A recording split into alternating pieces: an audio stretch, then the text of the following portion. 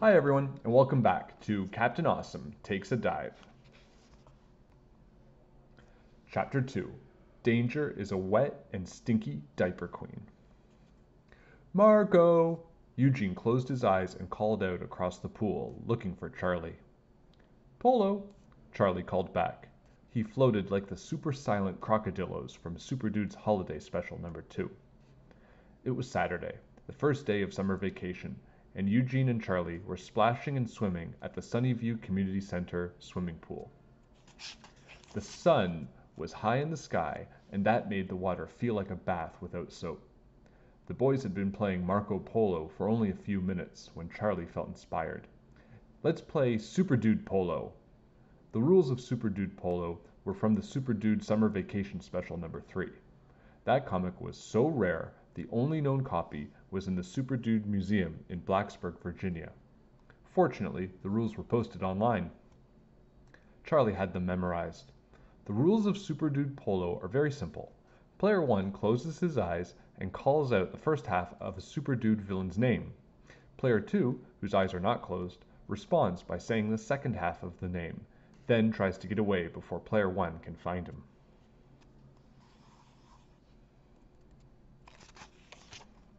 Eugene eagerly agreed and closed his eyes. Sir Stinky? Eugene called out. Stinkopotamus! Charlie called back.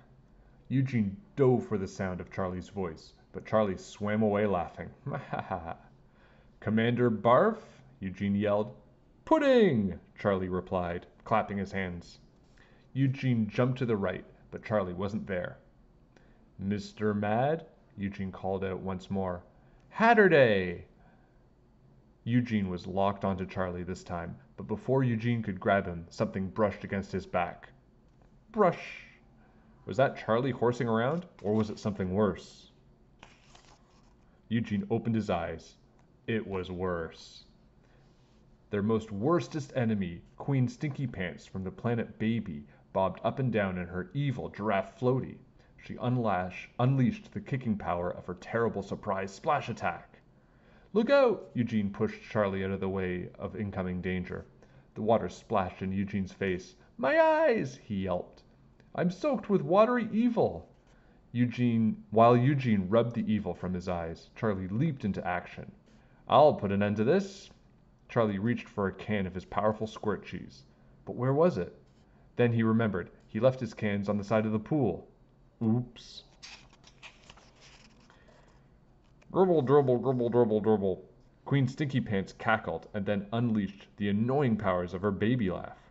Eugene and Charlie covered each other's ears, then realized that wouldn't work and covered their own. The Queen Baby's laugh was much more than just annoying. It was a call that unleashed her wild pack of hungry superhero-eating electric piranha sharks. Chomp! Time to give those sharks a superhero meal with a side order of butt kicking, Captain Awesome announced. He and Nacho Cheese Man took a deep breath and started to swim towards the chomping electric fish.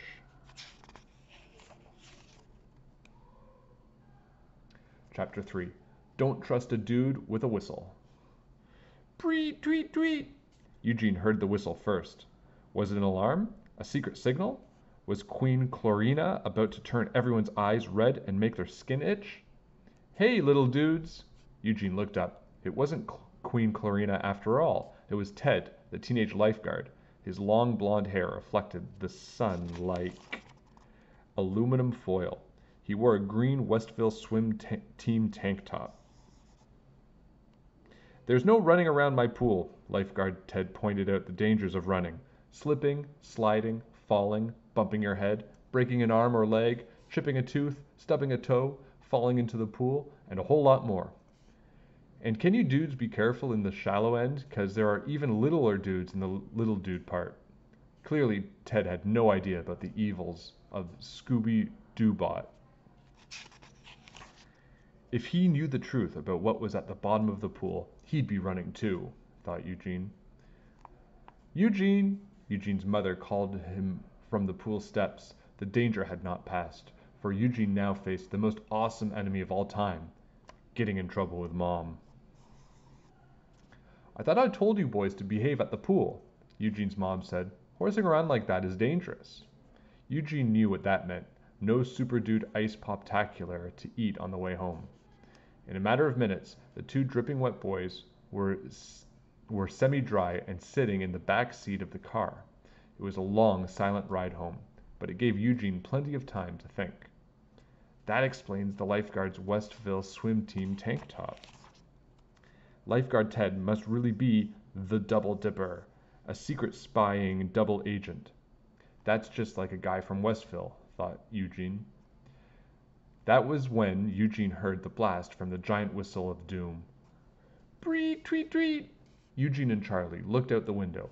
It was the sneaky Double Dipper himself, half boy, half grown-up, all bad.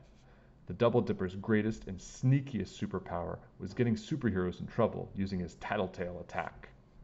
You tattletaled on the wrong good guys, villain, Eugene said quietly.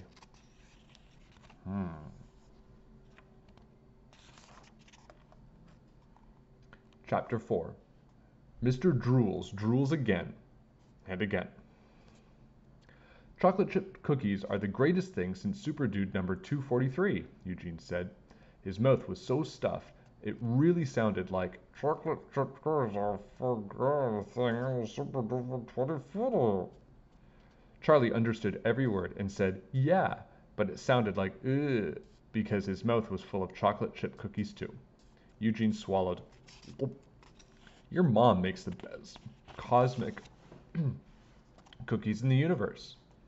Only the best for the superhero squad's weekly sleepover meeting, Charlie stated, grabbing another cookie. Stuffed full of cosmic goodness, Eugene and Charlie plotted out tomorrow's adventure. They were going back to the community pool to start swimming lessons. After we learn to dive like fish, evil won't be able to run, fly, or swim from the Sunnyview superhero squad, Eugene said. Charlie's dad entered the bedroom carrying the Turbomobile with him. Hi, boys. Excuse the intrusion, heroes of Sunnyview, he said. Turbo was pressed against the plastic ball, squeaking at Charlie and Eugene. Turbo rolled all the way to the TV room. Sorry, Dad, Charlie said. Turbo. You might have heard some evil outside. No problem. Your mom wanted me to remind you that you left your swimsuits outside. Swimsuits? Only one more day until swimming lessons begin, Charlie shouted. Me too, Eugene shouted so loudly that Mr. Jones decided it was time to return to the TV room. He was getting used to hearing me too around the house, whenever Eugene was around. Once Mr. Jones was gone, Eugene thought he heard a growl. Maybe Charlie's dad was playing a trick on them. There it was again. Eugene knew that was no playful dad growl. It was the horrible, slobbery growl of Mr. Drools, Eugene shouted. He's back, cried Charlie. The swimsuits, Eugene thought immediately.